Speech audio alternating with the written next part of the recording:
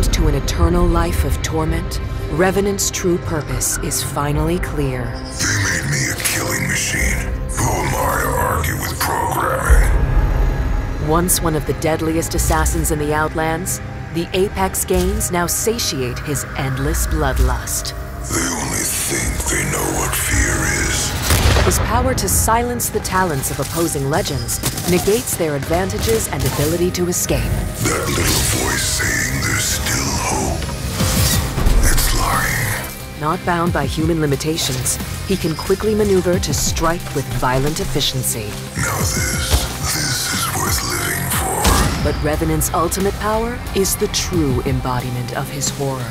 Wait until you see what happens next. With enough energy, he can summon a dark totem. It's just a bad dream.